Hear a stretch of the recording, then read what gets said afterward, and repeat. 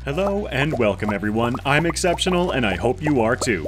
Welcome back to Stardew Valley. We had another strong season last time, finishing off summer, so let's jump straight into fall of year 1. So far, I have not been doing an extensive amount of planning in this run, just kind of letting my heart guide me.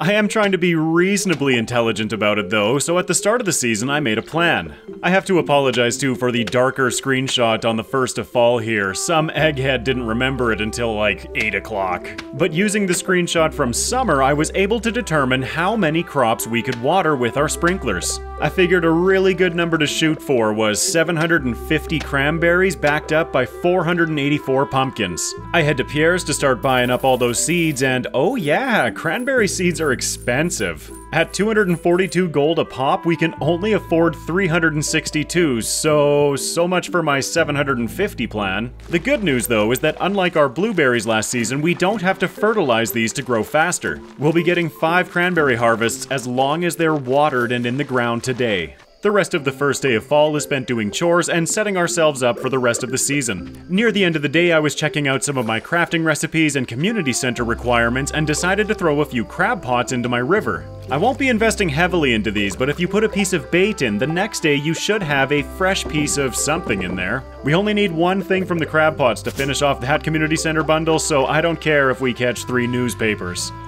On the morning of day 2, after doing my chores, I head to town and we trigger a cutscene. There is a board outside of Pierre's shop where you can do odd jobs for the townsfolk. Right now, though, we're unlocking the Special Orders board just south of Mayor Lewis's house. These extra quests are a little bit more difficult to complete, but definitely are worth the time. You get a choice between 2 random quests, and there are a few that I have my eyes on. There are a couple of fishing quests from Demetrius that offer up the farm computer, which is a super nifty tool, but there's something else I have my eye on right now. The wizard has a chance of giving a quest for a prismatic jelly that will reward us with the recipe for monster musk. We'll get into why I want that so much if and when I get there. I did sell a few things overnight, making sure that I had a little bit of extra cash to visit Pierre this morning. I wanted to make sure that I had my community center crops covered, and then a large chunk of that money goes towards pumpkins. Just like blueberries and melons last season, it's going to be cranberries as our cash crop and pumpkins for the kegs. Speaking of kegs, we've got all this field space that's inactive right now, so I buy a ton of wheat. It's a really cheap crop that we can actually turn a fair profit on because wheat in kegs equals, beer. The rest of the day is devoted to planting all of this and getting it watered.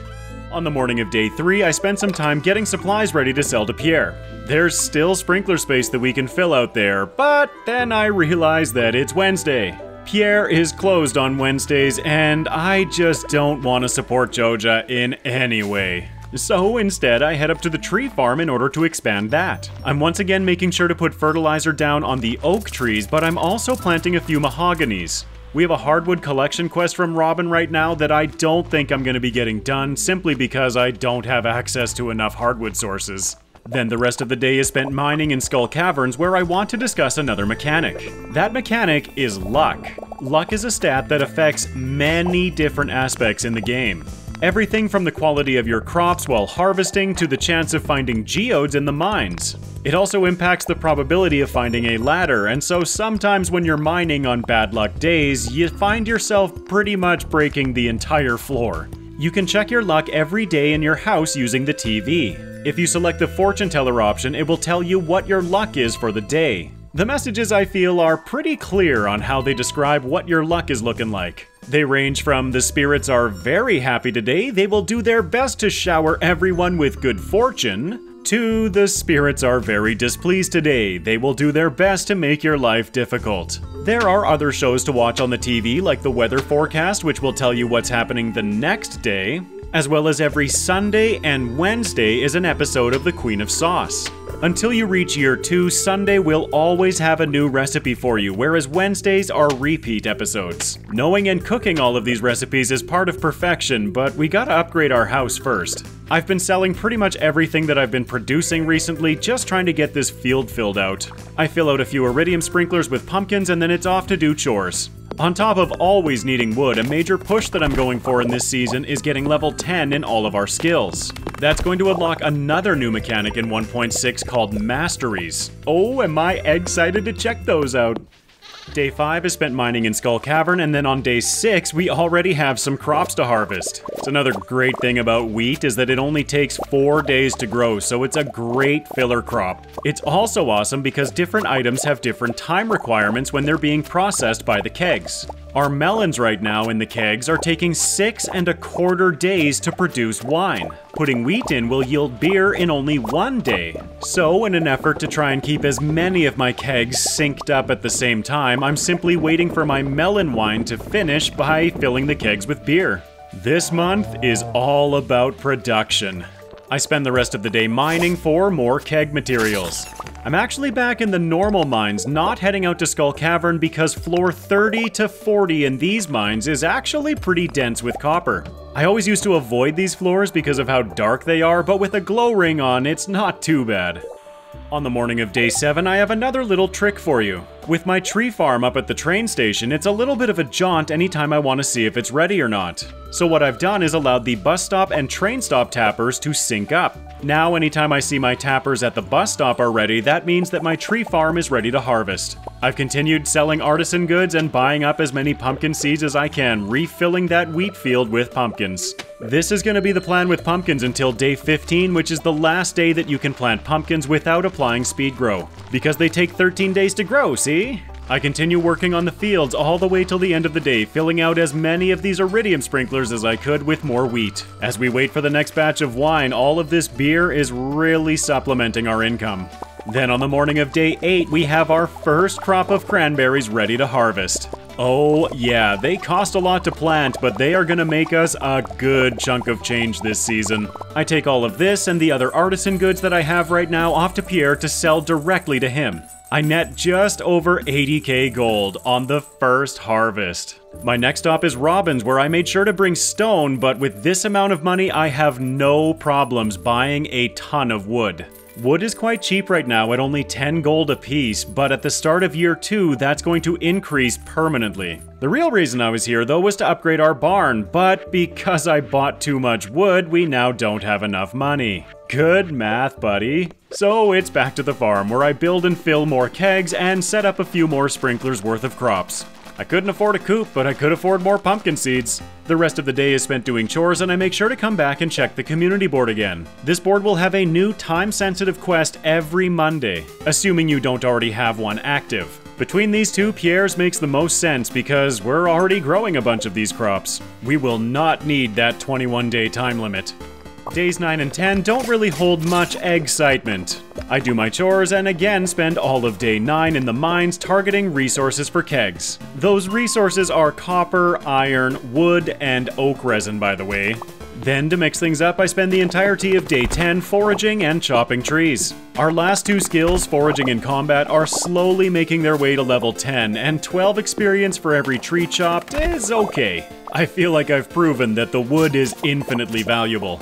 Oh, but did I forget to mention? Yes, I bought more pumpkin seeds from Pierre's, but I also spent 10,000 gold upgrading our house. On the morning of day 11, things are looking a little different around here. And sorry to everybody who wants aesthetics right now, it's just not time yet. The bed and the TV go right next to the entrance again, but check it out, we have a kitchen. We're now able to reliably cook a few of those recipes that we've been learning. Then more wheat gets scythed up while more pumpkins get planted down. Then I swing down to Marnie's to pick up another friend for our farm. I'm only grabbing one duck, but welcome Reg to the farm. On a personal note, gosh man, I really gotta call Reg.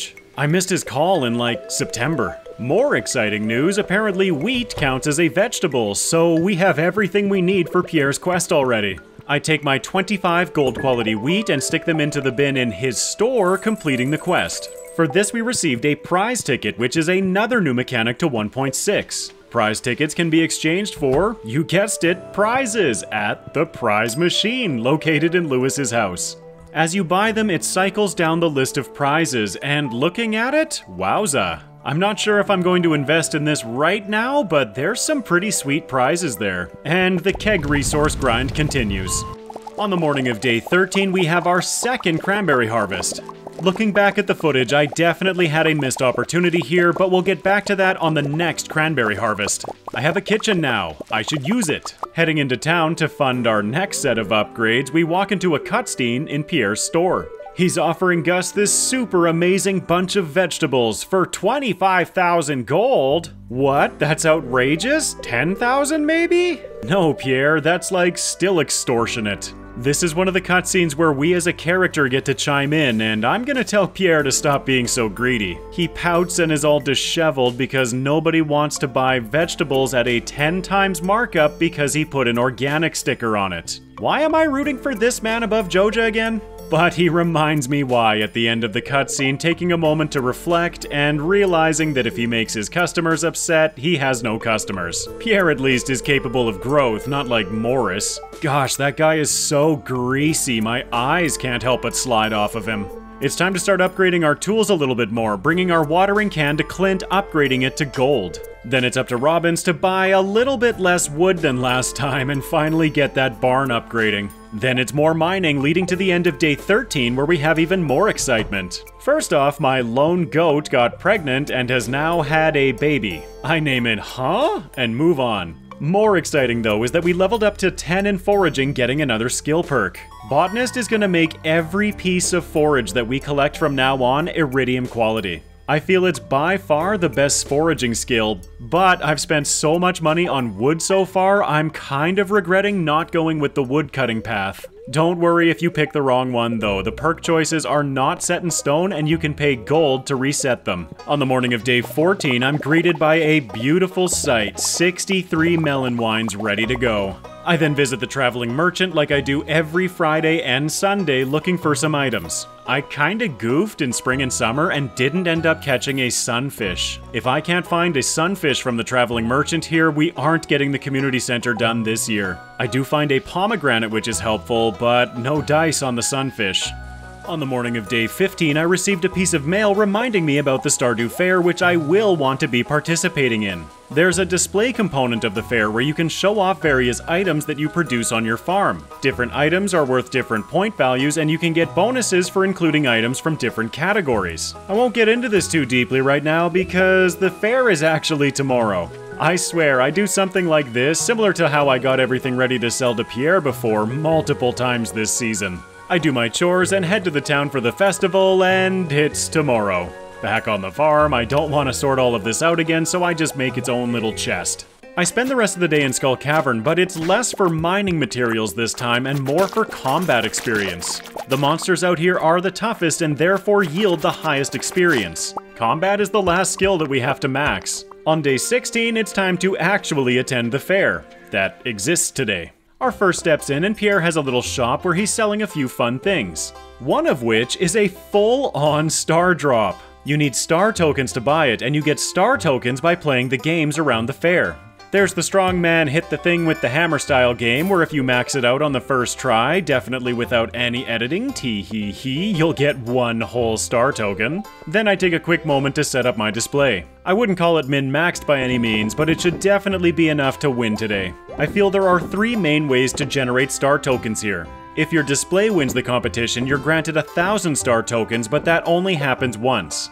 I feel that the best way, as long as you're decent at the fishing game, is to talk to this guy, go into his tent, and play the fishing game. You're given a time limit to catch as many fish as you can, all worth different scores. You also get bonuses based on how many perfect catches you manage, and that gives you a chunk of star tokens at the end. It used to be the case that the wheel in the center of town had a 75% chance to land on green. After playing with it a couple of times and then going back and fishing and then playing with it a few more times, I'm gonna say that's not the case anymore. That or my poison luck followed me from Pokemon. I eventually just give up fishing for the tokens that I need and then talk to Lewis to start the Grange display. My display totally rocked at 105 points, winning the competition. We get our 1,000 star tokens, and it's very important to remember that you can take the stuff back out of your display. I have my crimson fish in there, and if you leave it, it's gone. I then visit the shop buying my star drop and spend the rest of my coins on the things that I find essential. Darn tootin', a rare crow and a fancy new hat. Rare crows have the same effect as regular scarecrows, they're just aesthetically a little bit more fun. And on the morning of day 17, it feels like we're very much getting into the maintenance part of this season. More pumpkins are ready, and since we're past day 15, I'm filling everything back in with wheat. I couldn't do it yesterday because the fair was going on, but I want to donate some items to the community center. I have been making the odd trip here donating things, but this is one of those exciting times. I can finally finish off the pantry, unlocking the greenhouse, and I forgot my pumpkin. Raskin around away and around, and all the way back, you know. Okay, back in the community center with the pumpkin this time, we finish off this room. To me, it has always felt like such a milestone to unlock the greenhouse. As long as we've got seeds, we can grow anything, anytime now. I spend the rest of the day targeting combat experience, and here are the results. That is the drawback to being out in Skull Cavern, is that things do hurt a lot out there. We lose a warp totem, fine, a heater, that's okay, and a bait and bobber book, which gives us fishing experience. That could have been so much worse, so let's just take it. Overnight, the Junimos repair the greenhouse while we make some serious bank. 40 gold blackberry, oh yeah. On the morning of day 18, we have another cranberry harvest ready where I'm going to be taking advantage of our kitchen. I did make sure to hold on to a few different types of crops from every season as I was farming them. This allows me to grab a parsnip from the chest, and I will no longer, for a little while anyway, be selling our animal products. Instead, I'm going to be sticking them in the fridge here so that we can start cooking. Egg plus milk equals omelet, and then omelet plus parsnip equals farmer's lunch. You'll notice that on the tooltip, the farmer's lunch shows that it gives +3 to farming. Having a higher skill level, and of course a higher luck level for the day, has a chance to increase the quality of the crops that you harvest. I feel like it benefits you even more earlier on because harvesting crops of a higher quality also grants more experience. Yes, we are max level farming right now, but once that combat skill level's up... I then check the community board for another quest, and Demetrius is offering us the one that's gonna give us the farm computer. I don't think we have the materials to build one yet, but it's so nice to know that it's gonna be available. He wants us to fish 20 fish from the ocean, which is actually perfect because I need to do a little bit of fishing for the community center down there anyway. Before dedicating myself to fishing for the rest of the day though, I pop up to Robin's to continue upgrading our buildings. It's time for that deluxe coop, which means that we will now have a max level coop and barn. I then spend the rest of the day fishing. On the morning of day 19, I'm realizing a critical error. My deluxe barn was ready a couple of days ago, and our pig here is gonna take 10 days to grow up. Spider pig, does whatever a spider pig can. I really needed this pig to produce a truffle before the winter season, but once again, it's not gonna be the case. I guess I'm now looking for a sunfish and a truffle from that traveling merchant. Alright though, yesterday I got totally distracted by the fact that it's raining, so let's set up our greenhouse. Usually I would have found an ancient fruit seed by now, but I haven't in this run, so I think that this is just gonna be a hodgepodge in here for a while. First and foremost of which, of course, is getting all of our coffee back growing. I also make sure to plant a red cabbage seed, which is a spring crop that usually isn't available until year 2. I've actually found 2 red cabbage seeds, and our greenhouse has other things to say about spring. And it's looking beautiful. I have the materials for the sprinklers cooking up at the mines as we speak. Because I've been investing so heavily in upgrades this season, I haven't been spending a lot of money on energy. As such, I didn't feel like going out to Skull Cavern again, deciding to farm the lower floors of the mine back in Stardew. On the morning of day 20, we have another huge pumpkin harvest ready that I'm again just gonna be filling back in with wheat. I suppose this is as good a time as any to start actually talking about the farming mechanics in this farming game. The farming skill is associated with planting, growing, and harvesting crops on the farm, and also the care of your animals. As you level up, you're able to learn more recipes and diversify your income streams.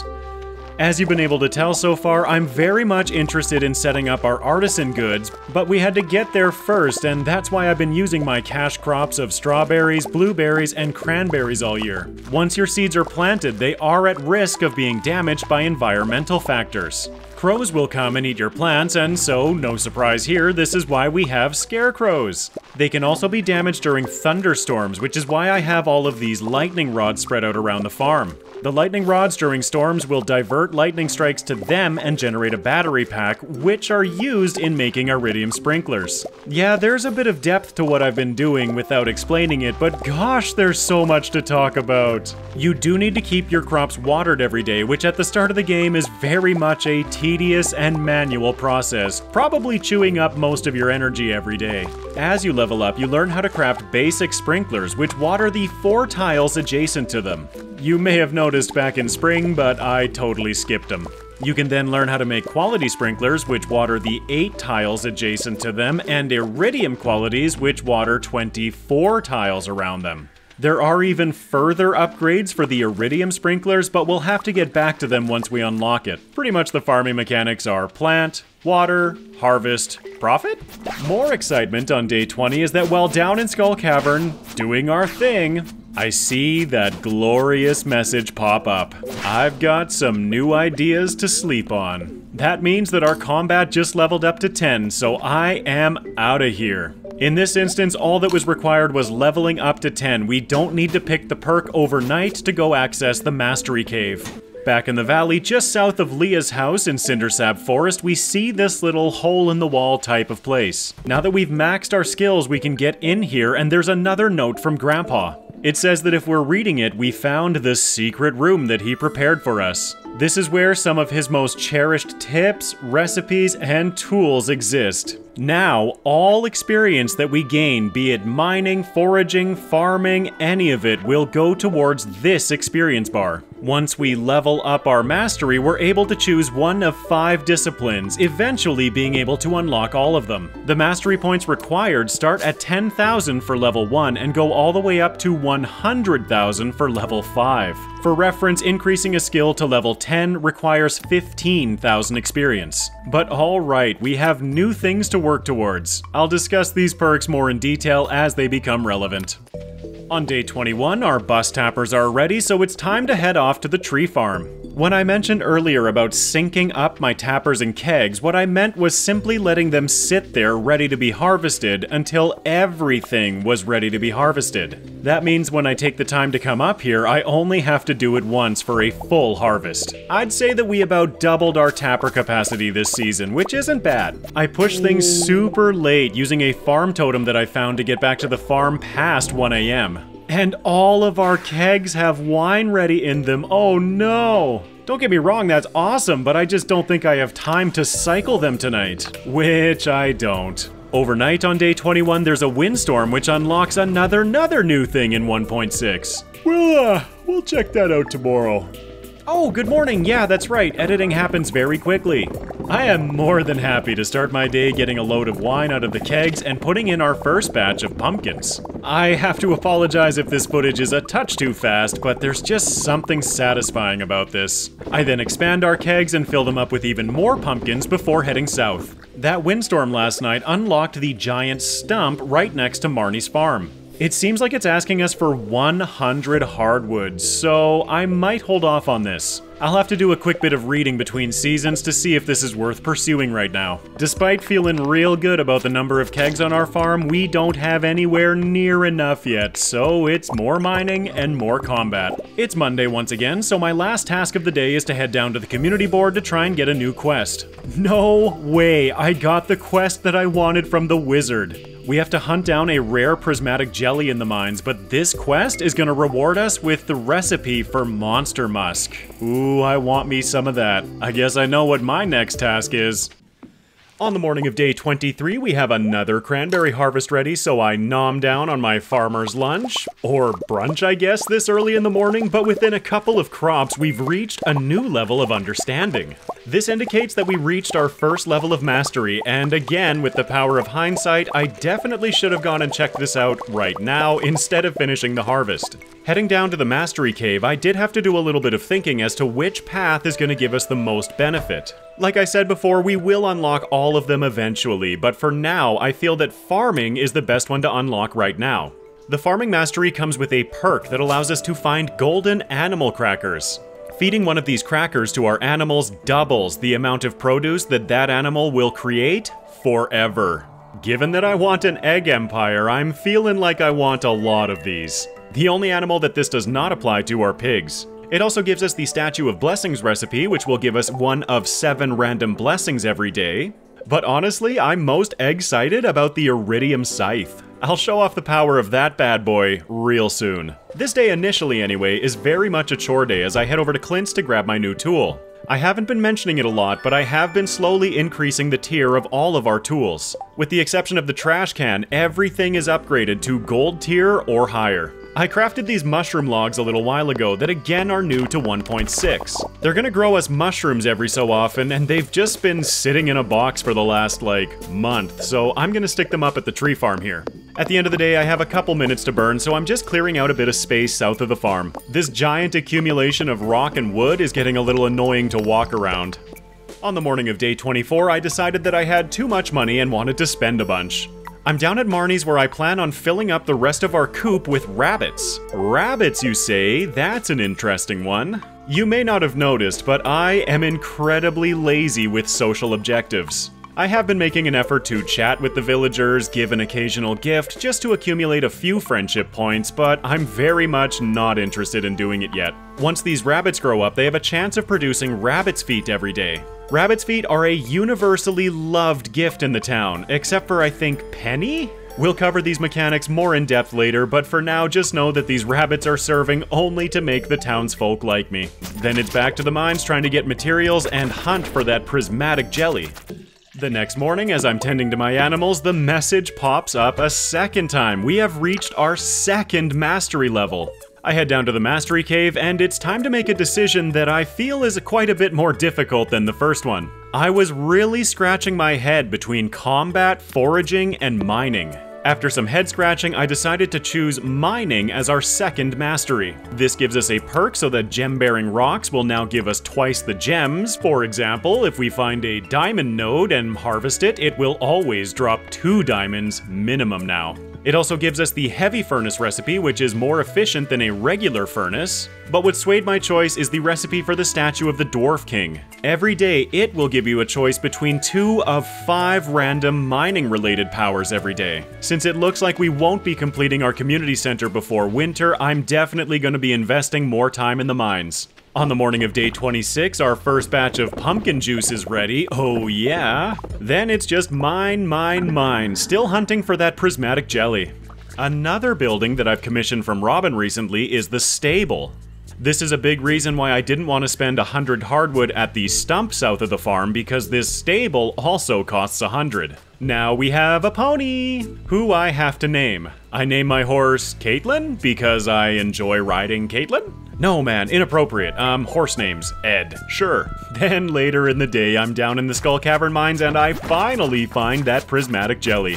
It's a supercharged jelly, but it really doesn't matter because I just kind of pin him in the corner with my sword and win. Sweet! I continue mining and then I get a message indicating that the Spirit's Eve festival has just begun in the town square. I'm feeling good about today. How about we go check out the fair? As you can imagine, at the end of fall, it's a very All Hallows Eve themed event. And the most notable thing is this little hedge maze that they put up in town. I make my way through the maze, talking with the villagers along the way, just for that little bit of extra friendship until I reach the chest at the end. For solving the maze, we get a golden pumpkin, and this thing used to be worth 30k, so I saved it for the end of the season, but it's not worth 30k anymore. There was also another rare crow at the shop, so I made sure to pick that up, and, let's put the Wicked Witch of the West here, sure. And here we are on the morning of day 28, the last day of fall. We have our final cranberry harvest, and let me show off the power of this Iridium Scythe. Honestly, the scythe has never really felt truly useful because most of the function that it served could be copied with the sword. That is until the Iridium Scythe, which is now able to harvest all crops in its radius. Oh wow, we are carving through this harvest. This is so nice. It works on everything, including forage, so those clusters of spring onions during the spring season, we can get them in a single swipe. I run down to the wizard's tower, turning in that prismatic jelly, and finishing the quest. That's another 5,000 gold, and tomorrow morning the wizard should mail us the recipe for monster musk. Then it's just a series of chores preparing us for the next season. Starting with the tree farm, where you can see that we also have some mushrooms ready for us. Useful? I don't know, but we might need them. Then it's down to Clint's to process geode and these mystery boxes. It occurs to me I haven't really shown what these mystery boxes give, and it's pretty much just useful stuff. Mixed seeds, assorted resources, but you can also get a couple of these books. I get one book that increases the chance of finding more mystery boxes, and I get a book for farming experience. Very cool. I've been feeling a little short on storage, and instead of just blasting out more chests, I got the big chest upgrade from Robin. Big chests are another update in 1.6, and you can simply place them over top of existing chests. This preserves the contents of the chest while doubling the size and returning the smaller chest to you. And that's all I got for fall of year 1. I kept that batch of pumpkin juice around so that we could sell everything on the final night of the month. We earned 215,509 gold for the day. It would have been nice if that pumpkin was still worth 30k, but I'll take the 2750. Let's take a quick look at our money and skills. Our total earnings are now just shy of 1.2 million, holding 270,000 gold in our hands right now. Our skills are maxed across the board, and we managed to get 2 levels of mastery already. We're also missing only a duck feather, sunfish, and truffle for the community center. Taking a look at our collections, it's obvious that we've done a lot of work, but have a lot to go still. I think our most filled in section is minerals, and there's still like 10 missing. But you know what? For fall of year 1, I feel pretty good about this. I want to extend a special thank you to those of you generous enough to support the channel through YouTube membership, Patreon, and Super Chat. Your support makes these videos possible so I can continue to put all of my effort into producing this content for everyone out there to enjoy. From the bottom of my shell, thank you so much. And thank you for making it to the end of the video. Watching until the end of the video, your engagement and subscriptions all help my channel so much. If you feel like I've earned it, consider leaving a like and comment about the run, what you'd like to see in the future, or just to say hi. Hi there! If you want to keep up with my future releases, be sure to subscribe and enable notifications to never miss a video. With the ground now frozen going into winter, we have a different kind of season coming up. I can't wait to show you what I get up to, so until next time, take care everyone.